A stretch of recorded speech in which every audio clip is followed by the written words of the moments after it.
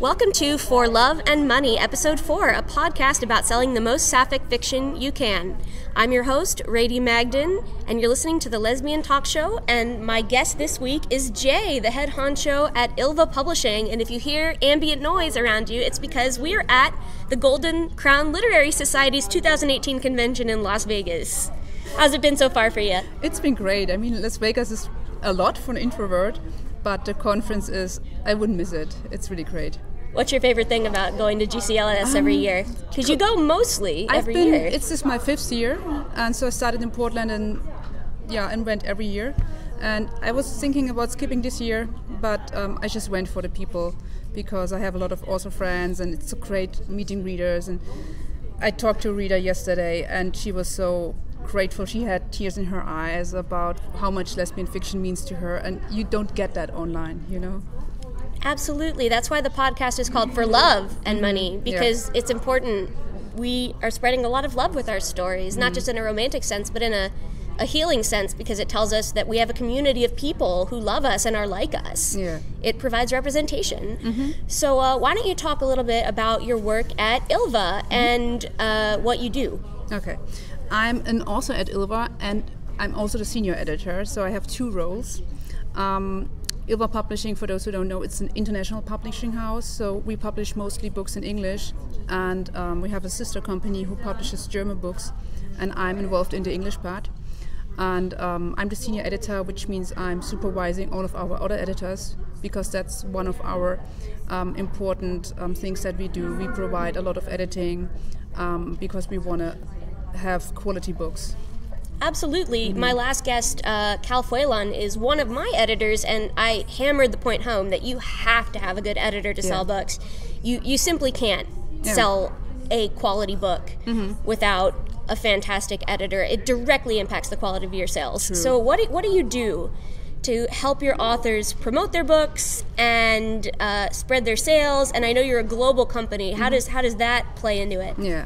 We have, for one thing, a social media expert in our company who helps authors who are just starting out set up their websites and look at things like SEO to make their websites as SEO friendly as possible, help them set up social media, get started on places like Facebook and Twitter and Instagram, maybe Pinterest if they want.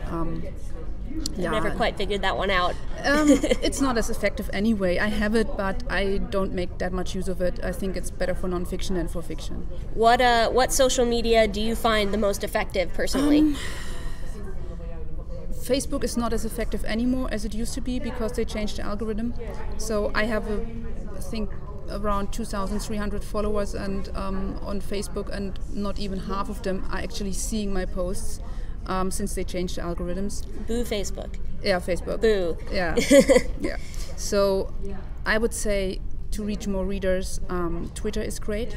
Instagram is pretty good because it's very visual. You can post videos too, like if you're at a conference and not everyone can afford to go, to give readers a little bit of insight of how it is and how it looks and who is there, to make them feel like they are actually participating a little bit.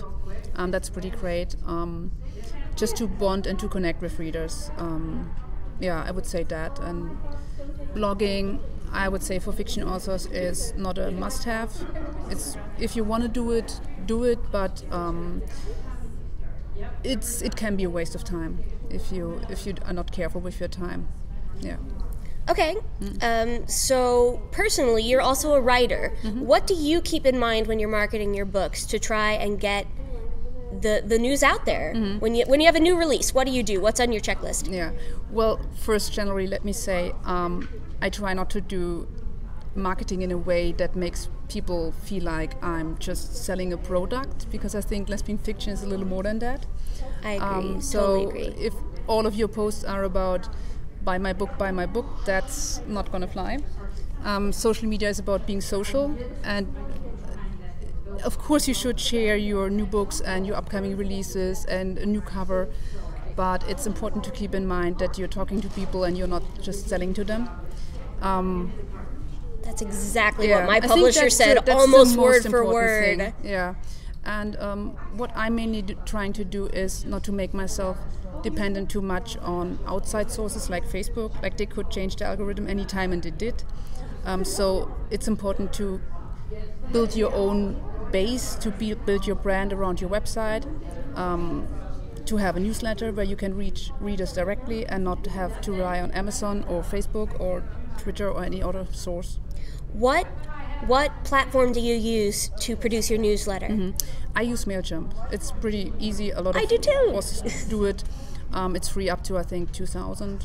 So I'm approaching that, but I will see what I do. You actually have a very large mailing list, in part because of something you've been doing that I've enjoyed very much this year, Lesbian Book Bingo. Yeah. Can you tell us a little bit about Lesbian Book Bingo and how you came up with it and what it is? Yeah. Last year I had this idea of a little bit like what Sheena is doing with the Lesbian Review, where she puts top 10 lists of, let's say, the top 10 lesbian celebrity romances. And so it's really nice, but how can we make it more interactive for readers? So I had this idea of having a bingo card with 25 squares and have different categories for each square. Let's say the last one I posted was summer reads. There's historical fiction, there's science fiction, different genres, butch femme, things like that. Also to encourage readers to read a little more widely, to try new authors, new books, new genres. And it's been very well received. Well, thank you about that. I'm really appreciative that you were kind of championing speculative fiction, because that's my jam. Yeah. And lots of people just they're a little intimidated by it. They don't know that speculative fiction can be as fun as it is. Yeah. And I also I'm really glad that the bingo card was intersectional in that it explored trans identities and characters of color. So I was appreciative of that too. Yeah. Yeah. So if you don't play Lesbian Book Bingo, you should start. Are you going to do it again next year? I was thinking about it, but it's been so much work. The year's not even halfway over, and I spent around 400 hours on it.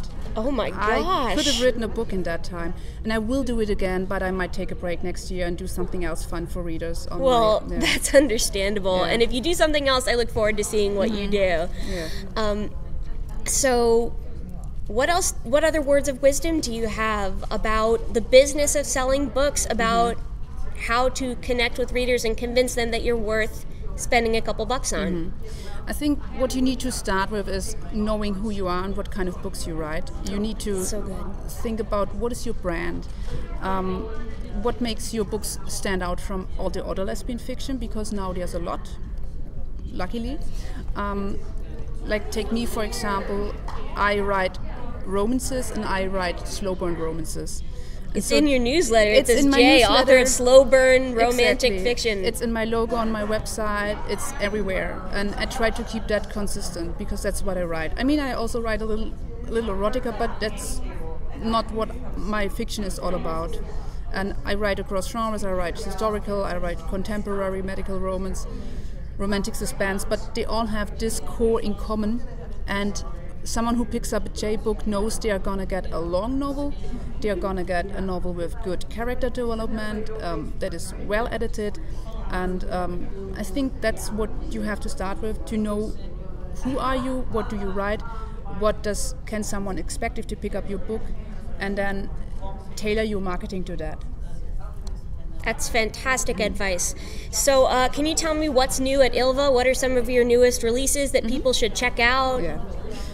My next newest release is coming in August, in the middle of August 15, and I'm very excited about that one. The book is titled Paper Love, and it's my first book actually set in Germany, not in the US. Oh. Yeah, and it's placed in the city where I live, and I happen to think it's a great city, it's a beautiful city, and I'm very excited about being able to introduce readers to that. That's awesome. What genre is it? Is it a romance? It's a romance. It's a contemporary romance set in a stationery store, so it's a workplace romance. Yeah. That sounds adorable.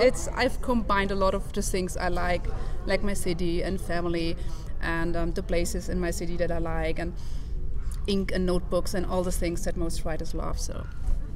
Well, I think that's great. I'm very much looking forward to your next release and all the other great stuff going on at Ylva. I will be sure to add links to Ylva's website and social media in the show notes so everyone can go check it out, because it's a fantastic company and they produce really good quality lesbian fiction. I bought several books from them, enjoyed them all, Your Shifter series is kind of one of my guilty pleasures, and it's one of the first lesfic books I ever read, so it's really a pleasure to have you on the podcast. Thank you for having me. It's great, it's fun.